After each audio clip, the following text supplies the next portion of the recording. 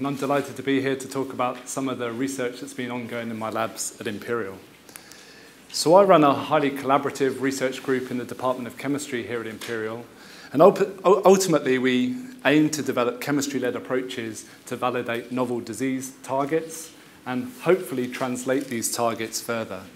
And of course, given the launch event today, I'll be focusing on my lab's work in new therapeutics for human malaria, and particularly highlighting a long-standing collaboration my group has had with Professor Arthur Schurf's group at the Pasteur Institute in Paris. And together, Arthur and I have been aiming to validate a novel enzyme class, the histone lysine methyltransferases, that are intrinsically involved in so-called epigenetic gene regulation. Now, since we have a broad audience here, I thought I'd give a very, very brief introduction to epigenetics. I think it's now very well understood that the complexity in your coding DNA does not represent the complexity that one sees in cellular systems and in life. And epigenetics is one centrally important mechanism that helps determine how, where, and when different genes are switched on and switched off. And ultimately, those different dynamic programs, I think we're going to hear from transcriptional control in the next talk, underpin some of that biological complexity. And this is an often given example that's very illustrative in this area. This is the transformation of a caterpillar to a moth. Exactly the same DNA sequence underpins this transformation, but clearly we get a very different outward appearance, and that is underpinned by a very different epigenome, very different sets of genes being switched on and switched off at various stages that underpin these outward appearances. And indeed, epigenetics has become a very important area of research. It's incredibly important in cellular differentiation and cellular identity, but it's becoming increasingly apparent that it's very important in the onset and maintenance of human disease. And so there's many programs worldwide aiming to target these processes in human disease, perhaps the most advanced being cancer. But ultimately, today I'm going to be focusing on our efforts to validate some of these pathways in the Plasmodium parasite. Now, in order to understand how epigenetic processes operate, we need to look in a little more detail about how your DNA is packaged in the nucleus of a eukaryotic cell. So here we see, here's our DNA double strand, our double helical strand of DNA, and here you can see it's wrapped around an octameric complex of proteins known as histones. And this forms a fundamental repeating unit of chromatin called the nucleosome. And as you can see in this cartoon, these nucleosomes with your DNA wrapped around your octameric histone core pack down into higher order chromatin structures in arrays. And it's actually thought that the transcriptional status of genes is very dependent on that structural organization of the chromatin. So for example, genes contained in regions where the chromatin is highly compact and condensed are effectively silenced, they are switched off. Whereas genes contained in more loose, open forms of chromatin are actively transcribed and switched on. So this idea of closed and open chromatin leading to genes being switched off or switched on. Now, in turn, that structural status is regulated by a number of post-translational modifications on the histones themselves, particularly at the N-terminal tail. And I'm going to be focusing on one of those modifications today, histone lysine methylation. So this is an event that occurs on specific lysine amino acid residues on those histone proteins. It's an event that's installed by the histone lysine methyltransferase enzymes that use this S-adenosyl methionine cofactor. And multiple methylation groups can be installed onto these lysines that all have regulatory consequences on the structure of chromatin and in turn the transcriptional status of different genes. Now, importantly, the histone lysine methyltransferases in humans have become very important drug targets, and there's at least 2 inhibitors in clinical trials against certain genetically defined cancers. But for the purpose of this talk, it's worth pointing out that the histone lysine methyltransferases and histone methylation in general is very nicely conserved in the Plasmodium parasite. The parasite heavily relies on epigenetic processes to regulate transcription. And if we focus on some key histone methylation marks, comparing them to the epigenetic code in humans, to Plasmodium falciparum, these marks are very nicely conserved And this suggests that actually some of the interest in these processes in human biology should translate also to plasmodium biology. Now, there are actually 10 predicted histone lysine methyltransferase enzymes in the parasite genome that have been studied to varying extent. But importantly, they've all been attempted to be disrupted genetically, and at least 6 of them seem to be refractory to disruption in the blood stage, which suggests they may be essential enzymes and then, in theory, may be important and interesting drug targets. And so Artur and I have been trying to further prosecute this area, learn more about the histone lysine methyltransferases in Plasmodium, and ultimately develop chemical tools and inhibitors to progress to inhibit these and study their effects as a therapeutic. Now, given the technical tools available to us when we started this, one of the primary approaches we've been taking so far is to effectively repurpose inhibitors of similar enzymes from other species, particularly humans. As I mentioned, there's been a large amount of activity developing inhibitors for the human enzymes, so we've been studying those inhibitor classes and seeing how they map onto effects in the Plasmodium parasite. And we've looked at a number of different types of inhibitor classes. For example, we've studied inhibitors that come from natural sources, natural products. But we've also been studying synthetic compounds that come from effectively pharmaceutical libraries. And it's one of these classes that I'm going to be talking about today, this diaminoquinazoline called BIX1294, that originally came out of a high-throughput screen by the company Boehringer that was identified to be an inhibitor of a human histone lysine methyltransferase.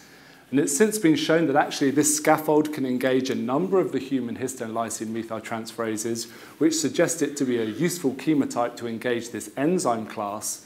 And so we used it to try and prosecute the same enzyme class, but now in the Plasmodium parasite. So ultimately, I'm going to be showing you some data comparing 2 of our hit compounds from this class with a negative control. And just to take a whistle-stop tour of some of the data we generated, we found our hit compounds had nanomolar activity at inhibiting growth of Plasmodium falciparum in common laboratory strains, including a number of drug-resistant strains. We showed our compounds were stage unspecific in the blood. They seem to be equally active on all the blood stages of Plasmodium falciparum. They were very fast-acting. All these are very good features for these compounds. Interestingly, since they came from a repurposing point of view, the hits also have a relatively good index for the parasite versus a human liver cell line, which suggests that ultimately one may be able to build a therapeutic index into this compound series. And importantly, they had comparable activity against clinical and field isolates of resistant parasites. Moving beyond many of these in vitro experiments, ultimately we've explored the activity of these compounds in vivo, particularly in collaboration with GSK Trescantos, using their humanized mouse model of falciparum infection. What we see with our compounds is a significant reduction in parasitemia on treatment with our hit compounds. Actually, we get a much more positive effect with BIX1294 than our other hit compound. But this differential is just a feature of the different pharmacokinetics of these 2 compounds. We get better availability effectively in blood of BIX1294. Importantly, we see other interesting effects on parasites. So collaborating with Dominique Mazia's group, we've used her in vitro culture system to study the dormant liver stages of some of these parasites, which are particularly relevant in vivax infection. These dormant parasites ultimately lead to recurrent malaria and are currently only treatable by one specific drug. And this drug, unfortunately, is not tolerated by people with a certain deficiency that's common in areas where malaria is endemic. So there's a lot of interest in other therapeutic approaches that can tackle these dormant liver stage parasites. And using Dominique's novel assay system, we were able to show that our compounds appear to accelerate the activation of these dormant parasites, effectively wake them up to a proliferating form that can be killed with a common antimalarial. So potentially, once further validated, that could represent a quite interesting alternative strategy to tackle such dormant parasites, somewhat tackling latency that's been looked at in other diseases. Now, ultimately, I've told you about a lot of exciting parasite effects of our compounds. What I haven't told you much about is, are we on target? is the effect we see with our compounds because we're inhibiting the histone lysine methyltransferases, or are there one or more off-targets of our compound series? Well, we have limited tools presently to ask this question, but we've seen some evidence that we are on target, or at least affect the target. We see dose-dependent changes in histone methylation when we treat with our compounds, as one would expect if you hit this enzyme class. We also have done quite a large array of medicinal chemistry studies around our series, and the structure-activity relationships we see correlate to what one would expect when we inhibit this particular target class. But we really want to strengthen our on-target evidence that we have, and we're taking two primary approaches moving forward. One is trying to recombinantly express stable, soluble, active enzymes that enable thorough biophysical and biochemical assays. We've recently reported our first successful efforts to express Plasmodium set7 and characterize that, showing it to be a histone lysine methyltransferase and further characterizing it. Unfortunately, it would seem BIX1294 does not inhibit this enzyme, so this is not a good start point, but we've got 5 more essential ones to go. So, we'll keep ticking them off and we'll see where we get to. But the other approach we're taking is effectively developing probes based on our HIT inhibitors to effectively go fishing in Plasmodium falciparum lysates and in cells to try and pull out whatever our molecules are bound to and ask that question, do they bind to our targets, and how important is that event? Ultimately, I'm not going to focus much on the data we've generated here because Alex, who's somewhere in the audience, is a PhD student in my group who's presenting a poster. So please go and see her poster about this data if you want to know more about these studies. So in conclusion, what I wanted to present to you is we've aimed to validate the histone lysine methyltransferases so far using a repurposing approach. And I believe we've discovered exciting compounds that have interesting blood stage activity, very interesting liver stage activity, and our working hypothesis is that at least some of these effects are related to the target that we are trying to address. That said, we're doing a lot more studies to try and further identify and validate that target, and we continue to be interested in the general medicinal chemistry of this compound series to see if one could, irrespective of the target, develop interesting new anti-malarial compounds. With that, I'll finish. I'd like to thank everyone involved in this project. As I said, this was led by myself and Arta Scherf's group, but there's been a huge variety of labs involved in this research, particularly a whole body of data here facilitated by MMV, so I'm very thankful for them also, and thank you for your attention.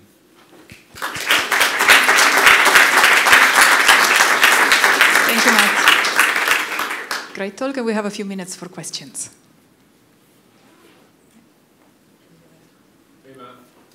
Really nice to see the data I've heard you talk about for so long. I'm interested in terms of that difference in IC50. Why do you think the human drug is so much more potent against Plasmodium? Do you think there's an accumulation aspect that it's being kind of taken up and you get a concentration effect, or do you actually think that the Plasmodium enzyme is actually, for whatever reason, structurally more kind of targetable by this particular compound? I don't believe we've got any evidence for an accumulation effect. So I can't discount things like that, but we don't have evidence. I think one has to be careful, of course, of looking at the effects in, let's say, human cells of a human inhibitor. It depends on the dependency on the human target, on the cell type of interest. So actually, many of the human inhibitors that are being clinically prosecuted are being done in cancers that have basically a genetic dependency on that target of interest, which means if you treat them with an inhibitor, it kills them. Whereas many other cell types are actually far less affected by these inhibitors. There's a lot of regulatory processes and packaging, if you like, of these processes, which mean they're not actually that toxic, these inhibitors, to human cells generally. So quite what that means a little bit depends on whether we're on target, what are the off-targets, and how important are the off-targets, and how do they relate to potency in the parasites. So effectively all I'm saying is that particular human cell line, there's no reason to believe it should be hypersensitive to the human enzyme, which is G9A in this case, inhibition, because many human cells aren't. Why the parasite is much more sensitive is part of the question we're hoping to address now. We have time for one more question.